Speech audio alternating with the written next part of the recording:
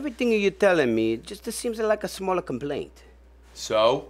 I wanted something juicy. Oh, then I have a story for you. Who was this? Ever heard of Janelle Smith?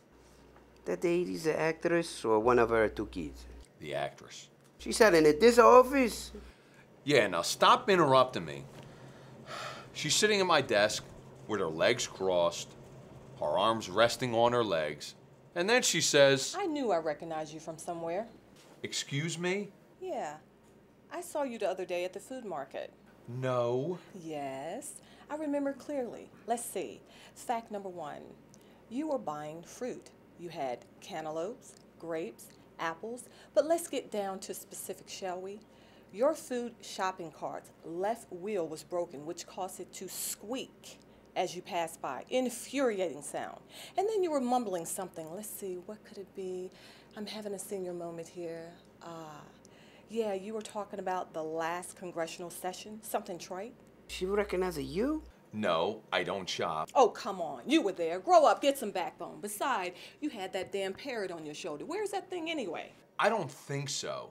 No parrot. 2 nights ago? 2 nights ago, I was over at the, Never mind. Listen, I have one question to ask you. How did you gain all of that weight so fast? What weight? That weight. The last time I saw you, you were perfectly fit. Now this has to be world record breaking right here. I didn't gain any weight. What was her problem? I don't know, but delusional bitches freak me out. What did you do? You need a minute? I need to know how you gain weight. It is imperative that you tell me. I think I'll give you a minute. No, I don't need a minute. I need to gain some weight.